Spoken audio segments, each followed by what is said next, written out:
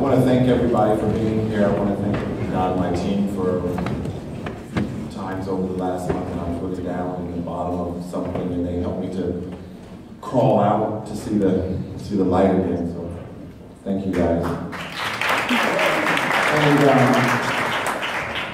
And you know, I'm kind of a person that if I care for you, I've told you. You know, I'm not a person that has to stand up and tell people what I think about them. I will tell you as I meet you on the streets or in an email or in a text. I let people know that I care for them, and I let people inside of my process. And so I try to look at the whole pavilion as trying to be as transparent with the process as possible. Not creating a closed container, but creating something that was actually living as I was making it. And even when I was here and transforming it, I wanted people to have the transparency. I wanted people to see the struggle and the uncertainty. Because at the moment, I think that we all feel a little uncertain, but we have to kind of embrace that. I've been thinking a lot about activism and thinking a lot about the art world and the outside world. And really, I just think that I'm an artist. I'm an artist as a citizen. I don't know, maybe somewhere along the line, some artists might have lost their citizenship, but I have never lost my citizenship. I belong in the world, and the ideas that we hold so dear to us belong in the world, or they belong in the museum or wherever we choose to put them. So I just want to thank everybody for being here and grasping some of the emotional ideas that I'm talking about.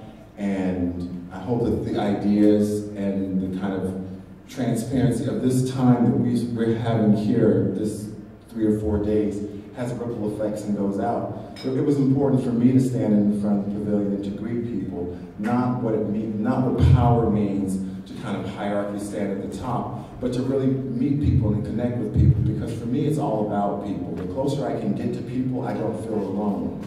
And right now it's very important that we don't feel alone. We use our voice to say that we're nervous, we use our voice to say that we don't know where things are going, but that vulnerability can bring us together, which is a great thing.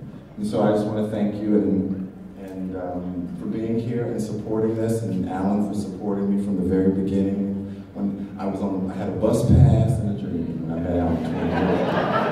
And he'd always tell me, I'd say, oh, I hope I sell a painting. And he said, no, when you sell a painting. So for me, tomorrow is another day means the possibility for another day. And the next day can be whatever you decide for it to be. We've all had bad days, but I always think, well, tomorrow's another day. Just get to another day, just get to another day. So with me, tomorrow's another day means whatever you need for it to be, for tomorrow. Thank you.